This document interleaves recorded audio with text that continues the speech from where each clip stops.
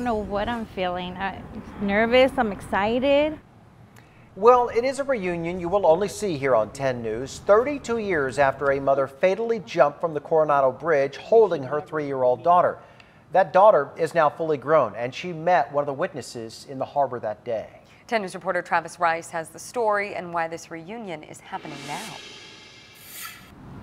That man was just 10 years old when he saw Bertha and her mother taken out from the water. 3 decades later, he saw her story online and knew he had to meet her. This is really weird. What are you even supposed to say? It's wild. To someone you've never met. I mean, I feel like I have to apologize. But they know you from a tragedy. Because he's gone through it in a different way that I have. Hi. I'm Fred. Hi, Fred. Nice to meet you. Nice to meet you too. Sometimes people just want to know if you're doing okay. It's so cool to meet you. It's a question Fred Maupin is getting the answer to 32 years later. How are you? I'm good. Look, Yeah? I'm okay. I know.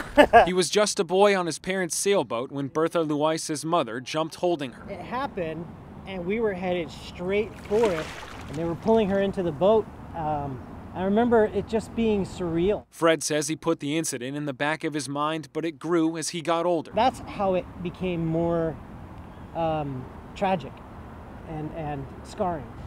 Remembering that someone could do that with their baby. Oh, yeah. Bertha and Fred agree the reason their meeting never should have happened. I feel better that he can see that I'm okay and that he can remember that instead of the bad stuff.